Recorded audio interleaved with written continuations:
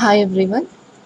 In the series of question and answers from Industrial Microbiology, in this video we are going to discuss about one more question, that is, write a brief account on immobilization methods. So how can we write an answer to this immobilization methods means? First of all, we have to define what is meant by immobilization. In simple, the immobilization of any cell or enzyme can be defined as the process of arresting the free movement of the cells or the enzymes is going to be called as cell immobilization if you are arresting the cell. If we are arresting the enzyme, then we call it as enzyme immobilization. And the specific cell or the enzyme which are being immobilized are called immobilizing cells or enzymes.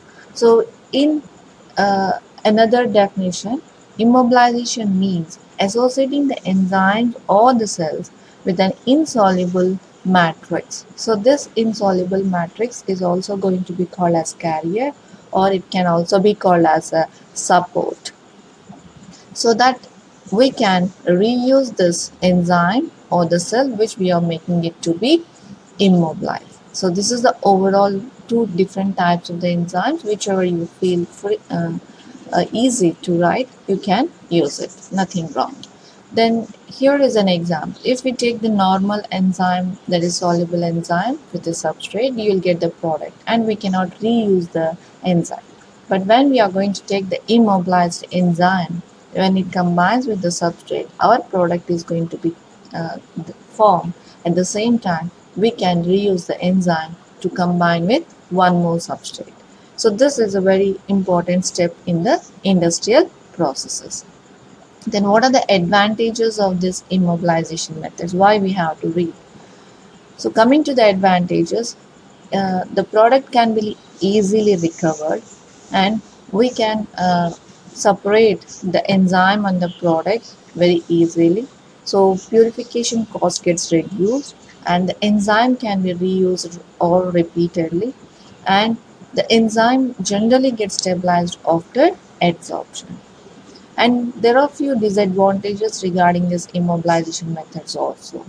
Let's see. Loss of catalytic properties for some enzymes, and some enzymes become unstable during the process of immobilization, and we have to put the additional cost for this immobilization, and there are going to be certain limitations for using this immobilization methods. Then coming to the methods of immobilization, so we are having basically the immobilization methods are classified into four categories. The first one is adsorption, the second one is entrapment or encapsulation, the third one is covalent bonding, and the fourth one is the cross-linking. Out of all these four, in this video, we are going to discuss only two types of methods. One is the adsorption and second one is the entrapment. Adsorption is nothing but we are taking a support, carrier, matrix, whatever the name that you can keep, and we are fixing our enzyme to it, and we will pass whatever the substrate that we want to convert into the product to it, and enzyme is going to be fixed at that position only. So this is going to be called as adsorption. Let's see in detail about the first one, adsorption.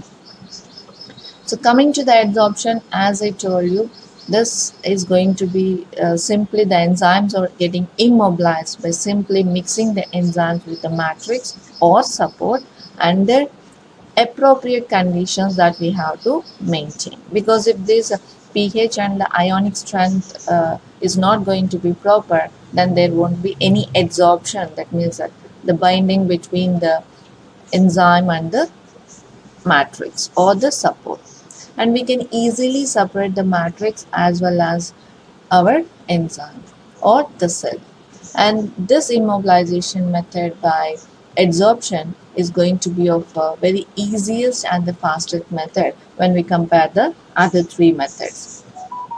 Then what are the different supports or the matrices that we are using for the adsorption method? Means we can use aluminium oxide, clay, glass. So these are all going to be considered as mineral supports. But as organic supports are also there, where we use the starch, modified saccharose and ion exchange resins, which are going to be classified as organic support. And when we check the enzymes of the cells in the adsorption method, they are going to be connected with the matrix or the support by certain bonds, and these bonds are going to be of very low energy levels. That is the reason why we can easily separate both the enzymes and the matrix.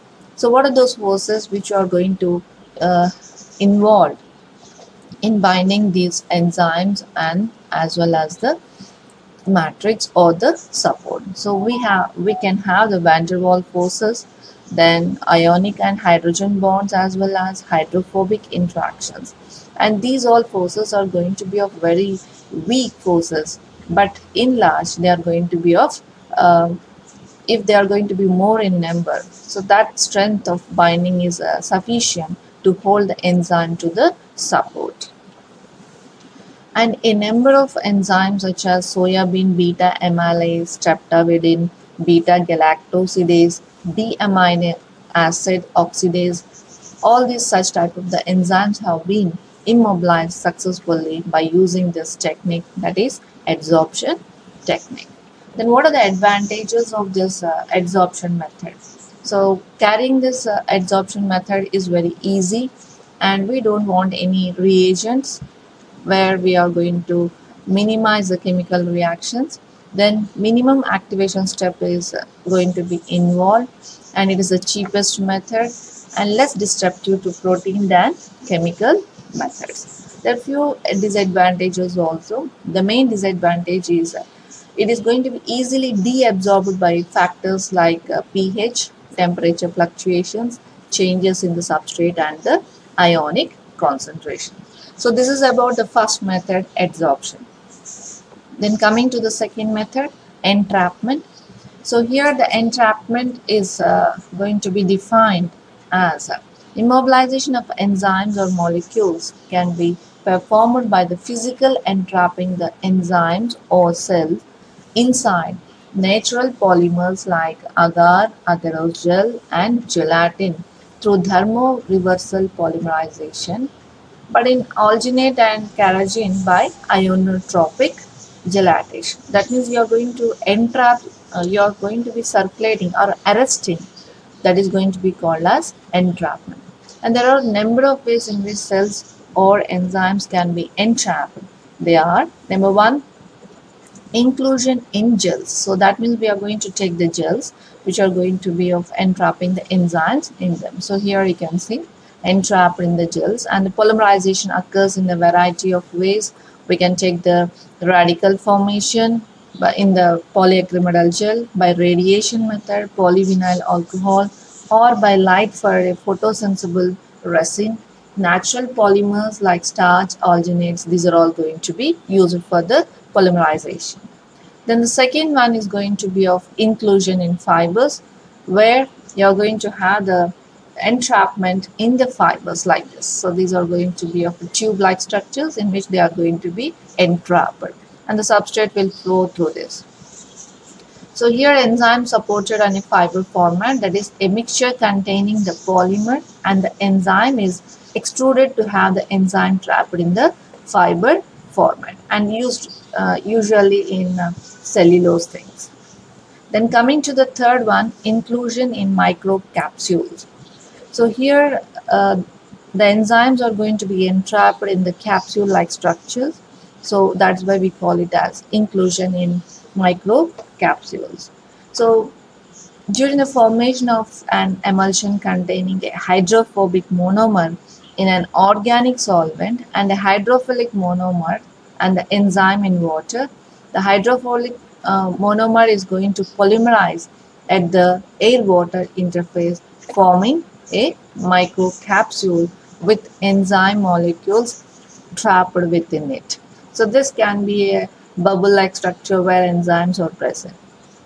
And these monomeric mixtures are used in the microcapsule formation are polyamide and polybasic acid chloride. This is one combination. And the second one is polyphenol and polyisocyanate.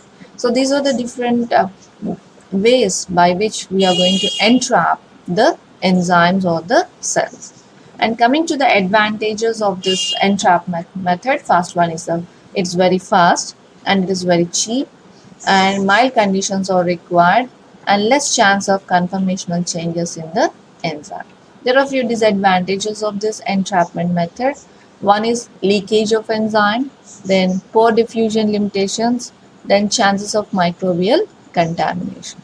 So these are the two different methods of immobilization methods. One is adsorption and entrapment. The complete topic will be discussed in another video. So here for the question and answers, we have discussed only two methods, that is adsorption and entrapment.